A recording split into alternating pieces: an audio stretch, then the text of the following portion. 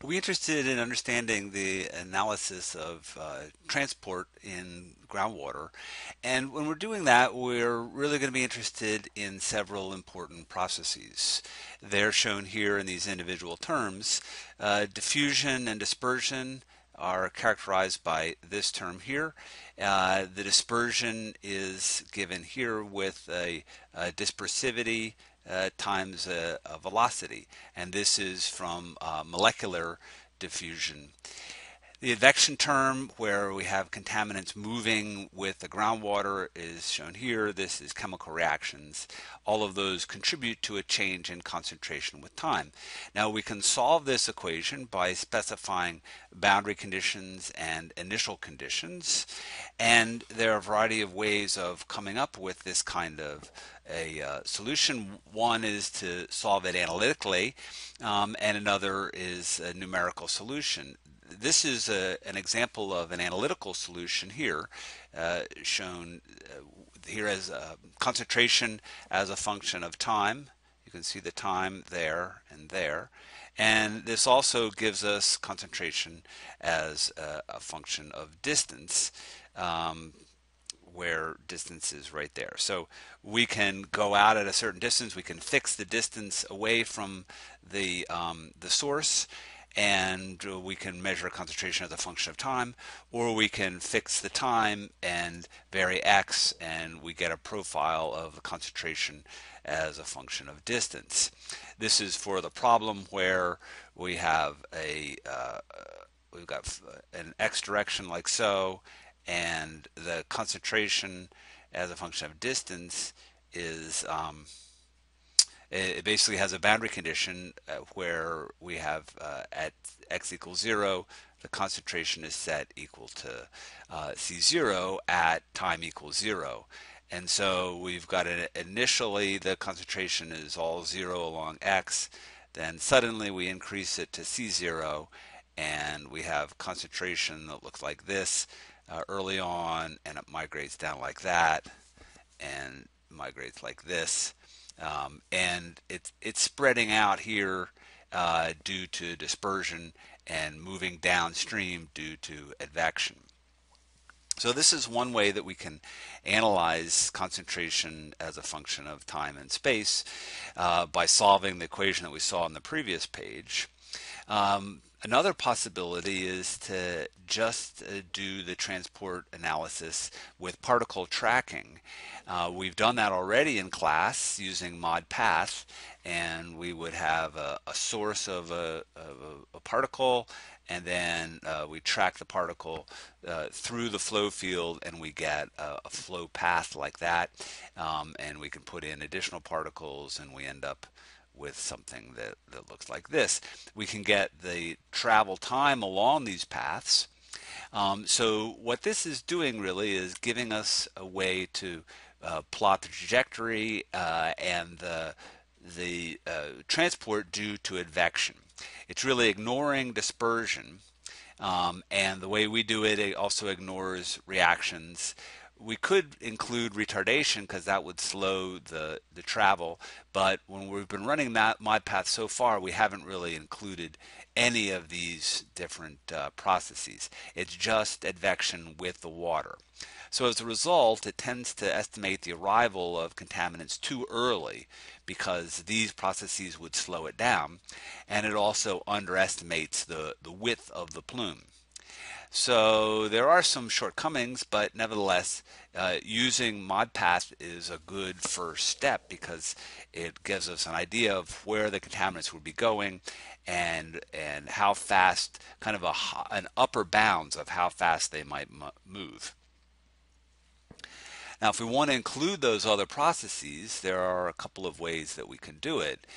The GMS package that we've used earlier in the class has a numerical solver for the transport equation.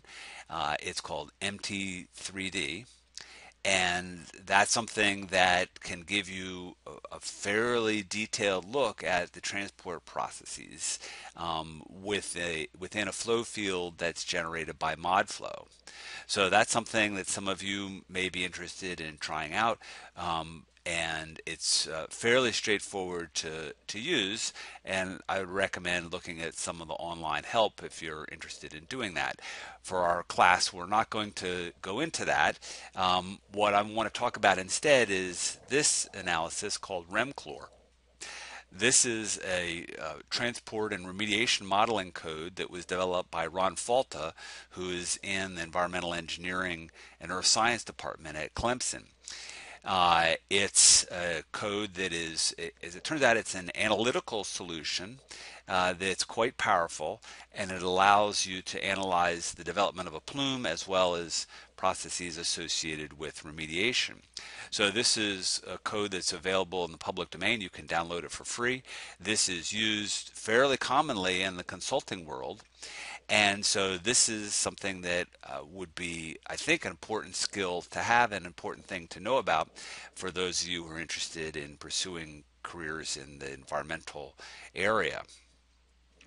So REMCLOR basically allows you to characterize the source area of contaminants and the plume. And remember, when we saw conceptual models of sites, we had these two conceptual models, and we can break down this fairly detailed scenario into these two areas, this source and the plume for an LNAPL, and then the source area a little bit deeper here and the plume in a DNAPL case. And so from the REMCLOR perspective, there are these two regions.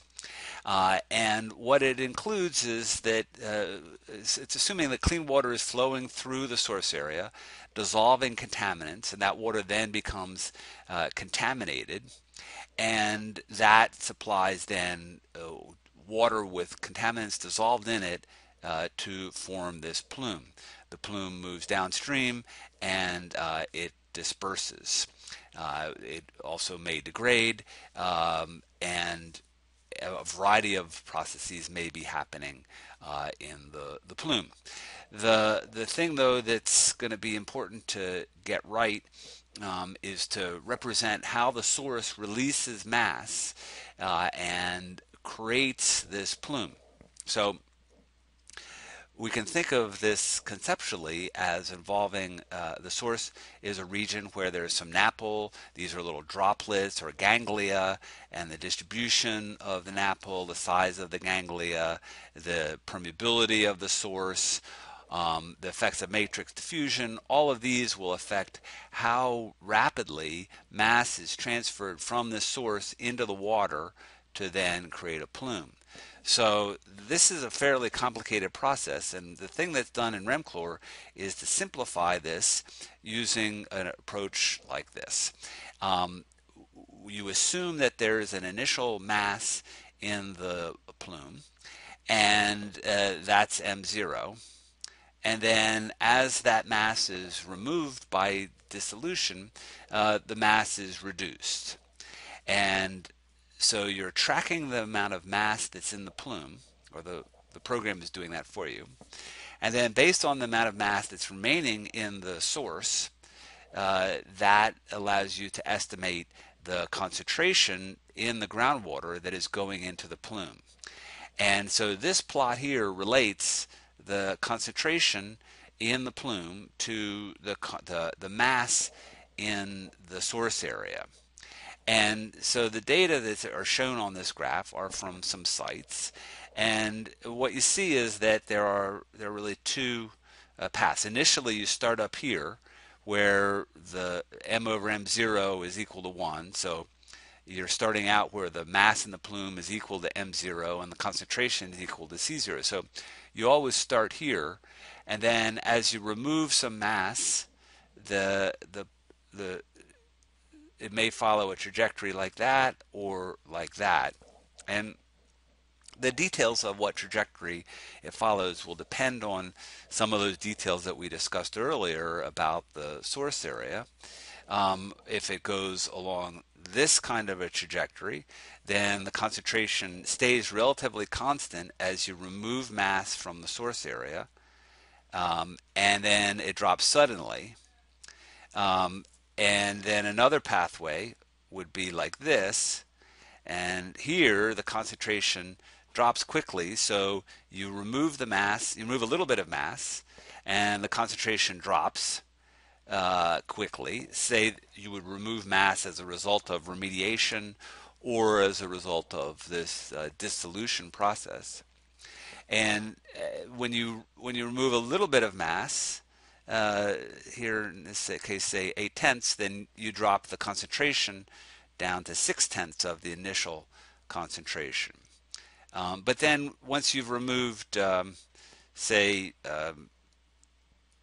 all but 20% of the mass, you, no, sorry, once you've removed, say, 50% of the mass, your concentration is down to 20%, but then it decreases very slowly after that.